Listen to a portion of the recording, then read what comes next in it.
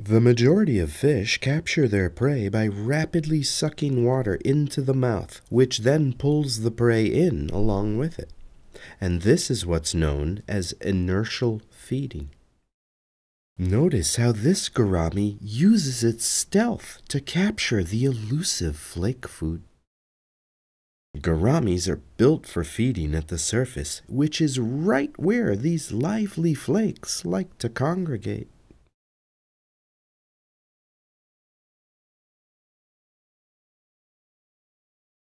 As you watch this fish feed on these flakes, notice how the flakes are pulled towards the fish as it continues to feed. And this effect can extend out nearly 2 feet from the fish, which I'll show you at the end of the video. But for now, just notice how the flakes move on the surface of the water in response to the suction created by the feeding fish.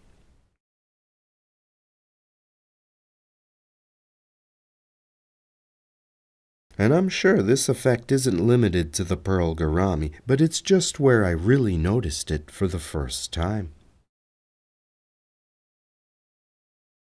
Now, let's see how this looks from below the surface so that you can get a better idea just how effective this feeding technique can be.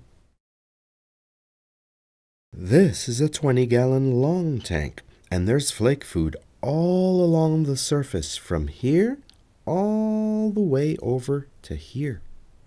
Now, in a moment, a pearl gourami is going to start feeding right here. But it will also pull in these flakes that are floating way over here, almost 2 feet away.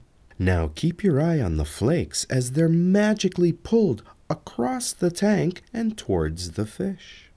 All along the surface, the flakes are slowly drifting towards the gourami while the gourami is able to stay in one spot, just siphoning food from the surface of the water.